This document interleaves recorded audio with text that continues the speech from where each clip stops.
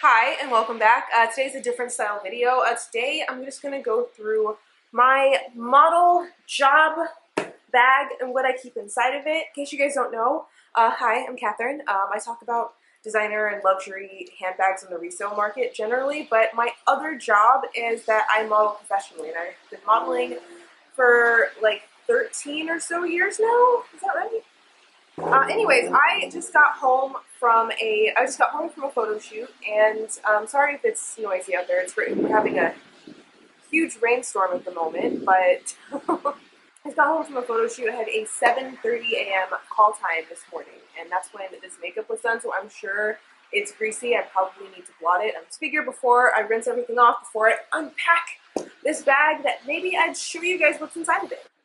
So the thing with modeling is that you kind of have to be prepared for everything.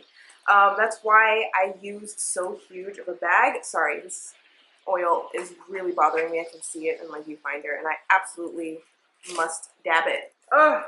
Yeah, this makeup has been on me since 8 o'clock this morning. And, you know, all things considered, like, it's what?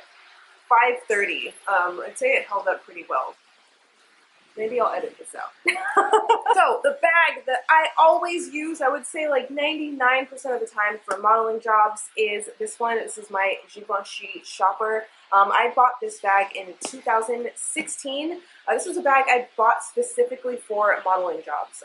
This one is basically like Givenchy's version of the Neverfull. I don't know if they still do them, but they used to do a version of this bag in like different prints for every season. This collection, I believe, is from either 2013 or 2014. It's called the Magnolia and Moth. You can find them for great deals out there on the resale market. If you're in the market for a Neverfull and want something that's maybe a little bit more unique, but also a much, much better price, I've seen these for as low as $400. So it's the size of a GM Neverfull, and it is absolutely humongous. Quality is great. It's just a little bit more obscure of a bag, and I've had it for how many years? 2016 is math. 7 years. I've had this bag for 7 years, and it's still perfect. It's still going strong. It carries all of my crap, and we're going to get into what's inside. First, I'm going to take out the regular purse stuff. This is my Louis Vuitton mini pochette. It has my AirPods. Mostly any bag that I carry, I'll have this with my AirPods inside of it. The key things here that I keep are my portable charger. This one's from a brand called Clutch, and it's really nice and slim. So the thing about modeling is that you have to absolutely be prepared for everything. Our shoot today could have been outside. You can hear that it's raining right now. By the way, I live in Miami, so the weather can be very unpredictable. Sometimes you're indoors in a studio, sometimes you're out on a location, sometimes it's on the beach, and generally on my end as a model, I don't really get to know that too far in advance. Obviously, there's other stuff in here. I'm not going to get too deep into what's in my mini pochette. But I do keep these oil absorbing sheets. I got these from Forever 21, and I swear by them. The rest of it is just kind of like regular purse stuff. Wallet with my key on it. Now for the fun and interesting stuff. First thing I bring out of the bag is a headscarf. This is one that I've had forever, and I use it to sleep in. So for all of you big-haired cuties like me, I keep this on just in case I have to get in and out of a garment that has a smaller neck hole. So when you use silky materials like this and something that goes all the way over you, just put it over your head like this, and then you're able to put the garment over you, and you're also able to save your makeup. So whether you have big hair or not, it can actually protect your makeup from getting onto the garment. That can be a really big deal. Most of what I shoot is more commercial stuff. That includes e-com. Basically, like when you go shopping on websites like, I don't know, Macy's and Target, you see women and see people modeling the clothes. That's e-com. It's for e-commerce, and I do a lot of that. That's actually what I was doing today. Next up, I have a bra. I always carry 2 bras with me. So I'm wearing my strapless bra underneath here. For all of you who are maybe more melanated, always try to find a bra that is somewhat closer to your skin tone, especially when you have all of the hot lights on you. If you wear like a beige color, I'm just going to show you, if you wear like a beige color like this, and there's a light garment, the light may penetrate through it, and you may see the bra underneath, especially if it's video. There's a lot of video nowadays. So, pro tip, Try and find bras that match your skin tone. I know it can be difficult and they can be more expensive. I've spoken about this before. Be sure to check out that video. But it is a godsend if you are going on a photo shoot. As a matter of fact, I need to find a convertible version in this color for myself. This is the pouch that this bag comes with. I also use this bag a lot to travel, and typically I'll carry like my techie stuff in here, like chargers and other things like that. Like I mentioned, today we were shooting inside of a home, and so there was plenty of access to cords and plugs and chargers and everything like that. But they kept me pretty busy today, and I really didn't have a whole lot of downtime to sit on my phone and let it drain anyway. That is not always the case, because sometimes they'll sit you in the makeup and you will be waiting hours for your shot to start, and today was not that. They kept me busy the whole time I was there. You guys may know I always carry a mini umbrella, but it's especially important to keep one with you when you go to sets. They may have them sometimes, but as you can see, like I live in Miami where the weather can be super unpredictable. It is thundering and pouring rain right now, and it's a 50-50 shot that we could have been shooting outside on a location, like the beach or somewhere like that. So always handy to have one of these. This is a new one I just bought from Target, and it's even smaller than my last one. Like, look at that compared to my phone, for example. I cannot recommend this enough. I want to say I got it from Target, but I'll have it linked down below in the description. Now we get to the fun part. This is the beauty stuff that I bring with me. So first we'll talk about the makeup. Makeup, I'm pretty fortunate in that most makeup artists will have my palette and colors as a part of their kit. Others are not so lucky, and they have to make sure to carry their foundation and their concealer and the products that work with their skin tone. I've been pretty lucky on that front, but I do just in case like to carry it because you really never know. Modeling has like zero level of continuity when it comes to like your day-to-day set. Like you can be working on the same job, and if they book you for 2 days or more, you can be working with an entirely new crew of people on the second day. So you really have no idea, which is why I do always make sure to bring just my basic essentials. This is what I would carry on like a normal-ish day, maybe to touch up my makeup, but this is just my basic makeup bag. I'm not going to go through the whole thing, but I will tell you that I carry an extra set of brushes because sometimes makeup artists can be less hygienic than maybe perhaps you may like. Most makeup artists are lovely and do a great job with a few outlying exceptions. Okay, so I always like to keep my Laura Mercier press powder. This one is the translucent in like the light color, and she has since released one that is closer to my skin tone that I haven't tried yet. Definitely something that's on my list of things to do. Other than that, you know, just carry the basics. This is the foundation I'm using. Now, of course, I'm not an expert on how to do light for camera, and I'm usually not a part of like the meetings with all the mood boards and things like that, but you never know what can happen. If I need to be able to touch my makeup up, or if there maybe isn't going to be a makeup artist on set, you have to be able to at least do something, and I just make sure that I have the main tools necessary for me to do that. I fully don't have an explanation for this, but they do the makeup early in the morning, and then so you go do your looks, and then you break for lunch, usually around anywhere from like 12 to 1, and then you go back. But after eating like a sandwich or like a rice plate or whatever, you know, your lips are all like messed up, or you want to go have like a water break or something like that, you mess up your lip gloss. So what I started doing is carrying a straw. This is a reusable one. It just pulls out like this. It's telescopic, screws together, and voila, now you have your straw. Yeah, a little carrying case. It's magnetic, and I've just found it very odd that most makeup artists do not carry straws with them to give the talent, so you don't mess up the lip all the time. Now, I'm a curly girl, as you can see. Wear it proudly, but I prefer to wear extensions on photo shoots because I find that with my own hair, like, it can be unpredictable, it can get frizzy, it can get like weighed down, it can like not react to products well. So this extension hair is definitely what I prefer to use for myself, and even if you're maybe not like natural highly textured hair like me, I do recommend any of you, no matter like what color or hair type you have, find some clip-in hair extensions that match your hair very well and try to keep them in your kit. By the way, here's a secret insider tip. Almost everyone you see in professional print is wearing some type of hair extension. If you are at home by yourself looking in the mirror thinking that you have like the thinnest, worst, most flat, lifeless hair, don't compare it to the magazines, don't compare it to social media, don't compare it to the commercials, because we are all wearing these.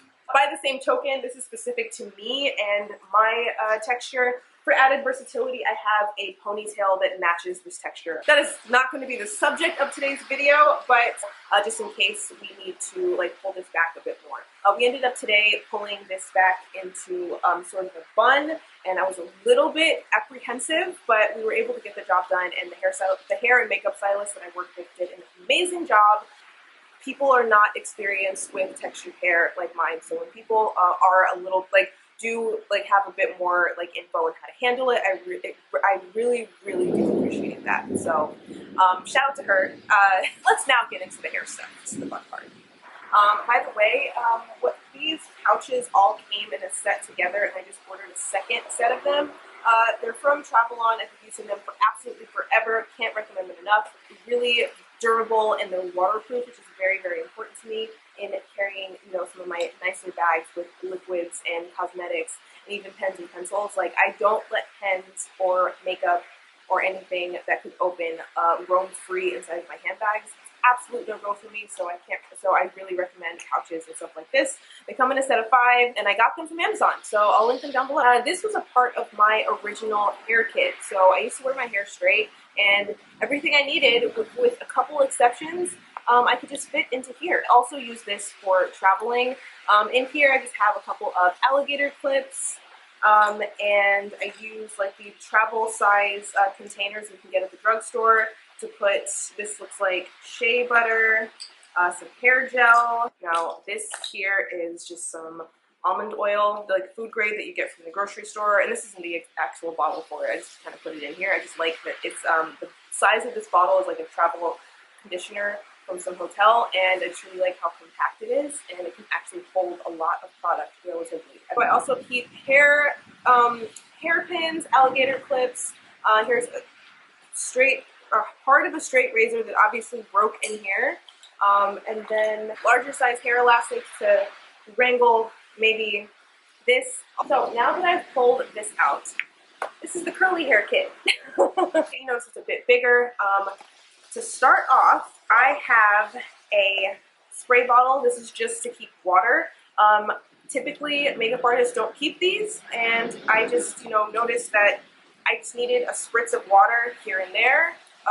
This one also closes and opens just by twisting, and that's why I'm able to store it. You can see it's not squirting anything.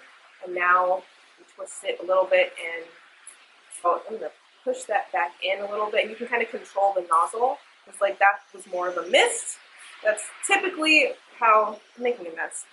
Typically how I like to spritz my hair throughout the course of the day, or if it's getting like frizzy, or I need to like run my fingers through it or anything like that. Just give it a nice little spritz. I like these because you can control the stream, like I just showed you a second ago, and it closes easily. This is just plain water. You can obviously add conditioner or oil or whatever. Next, I have the travel size of Not Your Mother's Curl Talk Defining Cream. This is a leave-in cream that's also a gel. I use this on this hair, obviously, but I also use it on my own hair, and I really like it. It's moisturizing and it has lots of hold. Next, I wish they made travel sizes of this, because I don't need this whole bottle. But this is mousse I'm a huge fan of. This is the Ledoux Crazy Sexy Curl Honey Setting Foam. This one moisturizes and holds, and it has a really nice consistency to it. But the consistency on it is great. It's like a foamy mousse, except it's creamy, and it just does a great job of like holding while nourishing, moisturizing, and you're able to like, and it gives it enough slip for you to detangle if necessary to define your curls a bit better. This is new to my arsenal. and I like it because it doesn't have like that much of a, it doesn't have a heavy scent like some of their other products do. I like the consistency of it. It's nice and creamy, and it does have some nice slip.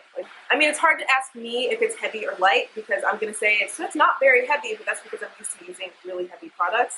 And this isn't super heavy, but if you don't have this, then you probably would think of it as heavy. So that's what it looks like here. I think of that as like a lightweight, but everyone is different and everyone has their preference. I also keep a tail comb. These are good if you want to like do a scratch into like a braid or something. Most of you already know that trick. Now the one thing that's missing in here that I forgot to bring today is my Afro pick. That would also go inside of here. Put that down is this. This is my detangling brush. There's a couple that I use, but I like this one because it has this. It's called the Easy Detangler. Defines, detangles, and it's much more gentle. Like if the teeth move, you can comb your hair this way. Am I doing? Yeah, this way or that way. This way to detangle and this way to define. So very handy to keep. And I have another one that I use as well, but they're kind of interchangeable for this purpose. Last up is new to my wardrobe arsenal. That is this blow dryer. It's a travel size. I found it at Target, but what I like about it is that it's so small, so lightweight. So it closes just like this, so it's easy for storage, and I just keep it inside of this zip pouch. What I love about this one, though, and the reason why I was so blown away by it, is that it's small, but diffusers can be humongous, and you know, space is at a premium. Sometimes I have to travel, and most of the time, because curly hair on sets is something, it's kind of new, the stylists are very often not prepared for my hair texture. So that means, so they don't have diffusers. Now I'm keeping a diffuser, and this one is so small. This is the smallest hair diffuser I've ever seen in my life.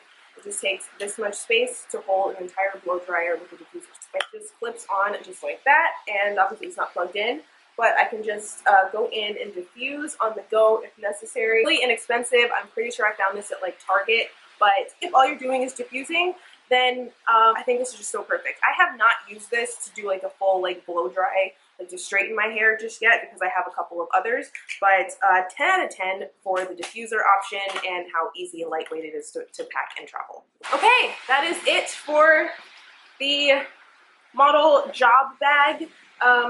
Pretty much that's kind of just the basics of what I keep and what I bring with me. I've been modeling now for close to 13 years.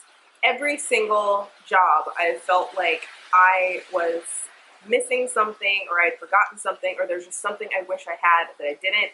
Today, after 13 years of being in the industry, on this photo shoot today, I can firmly say that all of my pieces, everything that I needed, I had inside of my bag. And that is such an accomplishment, you have no idea. Anyways, I hope you guys enjoyed this video. This is just chill, and it is pouring down right outside. I'm losing my light. But if you have any questions, I guess, about modeling, I have gotten requests to do like come with me on set and vlogs, and that's unfortunately something that I'm not going to be able to do because the clients just tend to not like it, and it's hard to film doing your job while you're actually doing it. So out of respect to the clients when they book me, that's probably not on the table. But other than that, I can see what I can put together. So I hope you guys enjoyed today's video, and let me know if you have any questions or suggestions on content. We're going to be going back to handbags and luxury resale, but this is a little peek inside of my other job. So now I get to go wash this makeup off and get in my bed. I'm tired. See you guys later.